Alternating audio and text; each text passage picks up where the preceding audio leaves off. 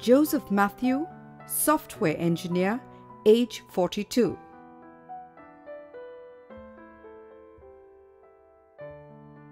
History: chest pain on climbing steps or exerting, pain on the left and radiating to left arm and jaw, dyspnea, complaints of fatigue.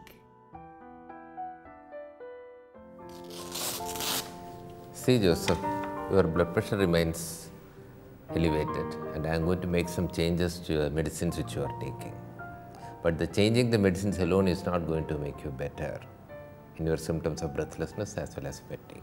You need to change your habits and behavior if you want to become better. I know I have to reduce my weight some kgs, but my job requires a long time, sitting in front of the computer. And exercise is a bit difficult because of my breathlessness and my timings. I have to wake up early and go to my job, and in the evening I come back very late. And the only breaks I take is either for eating or for smoking. Mr. Joseph, you can tell me about your smoking habit. How much do you smoke in a day? I'm not a heavy smoker like others in my office. Just a packet, not more than. No, doctor. Till 3 minutes ago, he used to smoke 2 packets a day. But not now. I smoke less. So when did you start your smoking habit? During my college days, I was 18 when I started. I used to smoke 3 or 4 in the beginning, but slowly I started smoking more and more. What about your weight? That has also increased. I used to play cricket when I was in college. I was 10 kgs lighter then. So more weight, less exercise and taking to cigarette smoking has made you make more breathless and your blood pressure is high. I see some variations in your ECG since the last time these tests were done.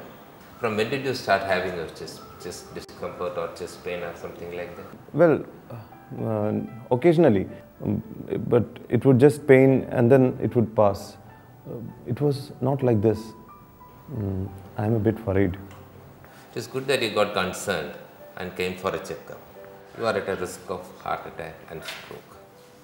These symptoms are actually the warning signs you need to do something about your habits.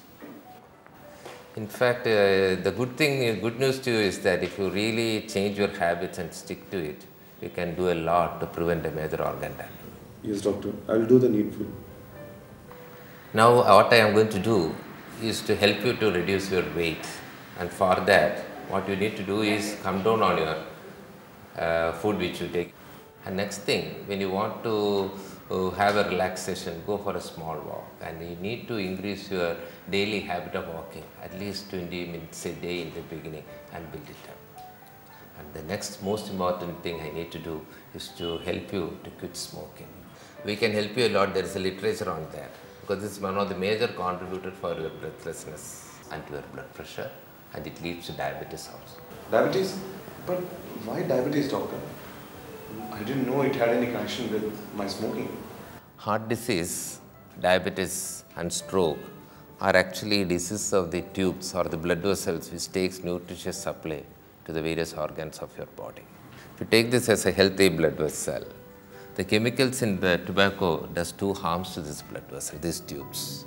What it does is that the chemicals clog the blood vessels and also constricts it, so that you need more pressure to push blood through, and the organs are devoid of its nutritious blood supply. So once it gets totally clogged like this, your organ will suffer whole damage.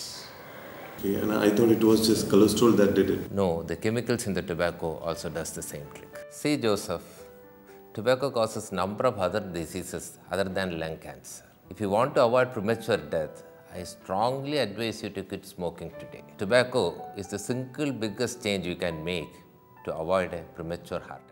Tobacco cessation has been found to be the best intervention in patients with cardiovascular disease, even more effective when compared to drugs. You stop smoking today, your body will start to recover. I understand that you started smoking since the age of 18 years, and you can imagine the amount of toxin have built up in your blood vessels. But how long will this take, doctor? Isn't there any other medication that I can take to clear my arteries and purify my blood? In fact, if you stop smoking today, your body starts recovering fast. Immediately, the oxygen supply to your tissue improves, you start feeling better, you feel less tired. You definitely don't need any further medications because whatever medicines which I have prescribed you will start working. These drugs works better once you avoid smoking. Your blood pressure will come down, and that is the best thing we can do to work together to make you better. I hope you understand how important it is to quit smoking. Yes, doctor. How will you do that? I'll try to cut down the numbers and I'll quit. But it will be very difficult for me. What are the barriers do you anticipate which prevents you from quitting smoking? My job, which is very stressful, and many people in my office smoke. We take breaks together. I smoke and I feel alert when I feel sleepy at work. So job-related tension is the biggest barrier for you. Yes, I smoke to reduce my tension. What is your biggest source of worry as of now? Is your health or your work? If you do not have good health, how will you work? Smoking gives you short-term relief from your work-related stress, but it leads to a lot of health problems, which is your biggest worry as of now. Yes. When you stop smoking, your oxygen supply to your body will improve. You will be able to breathe more deeply and you will feel more energetic. Actually, your breathing and oxygen supply is what is making you tired as of now. It all makes sense, doctor, but it will be difficult for me to break this habit.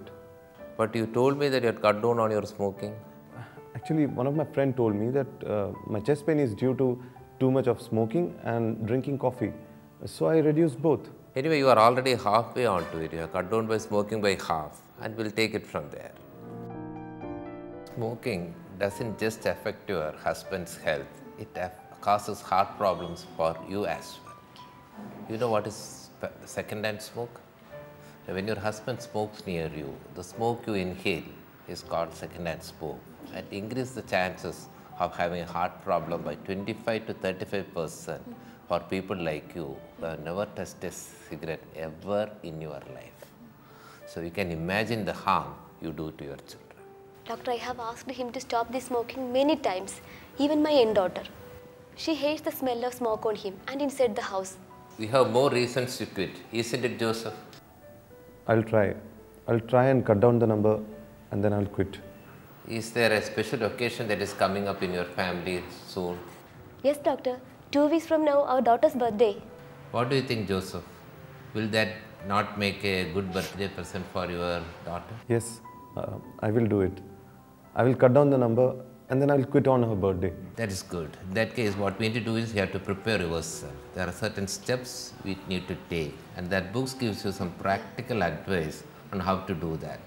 First 3 days will be little difficult, but if you can overcome that, then it will be smooth going, and you adopt those steps and get back to me and we'll help you through how you can achieve that for your daughter's birthday.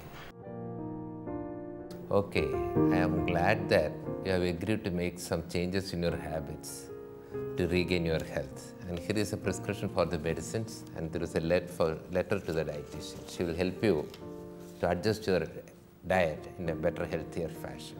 Walk 20 minutes every day and quit smoking, and you will really feel better soon. And more than the medicines, the best thing you can do to your health is to avoid the use of tobacco. If your chest pain gets worse, call me earlier, or else come back and meet me in 2 to 3 weeks' time. I would like to get a report from you of what all changes you have made in your diet, how much you are walking, and what are the steps you have taken to stop the use of tobacco. Thank you. Thank you, doctor. See you. Smoking causes a large and growing number of premature deaths. Overall, smoking in India accounts for 20% of deaths from stroke and 24% of deaths from cardiac and other vascular diseases.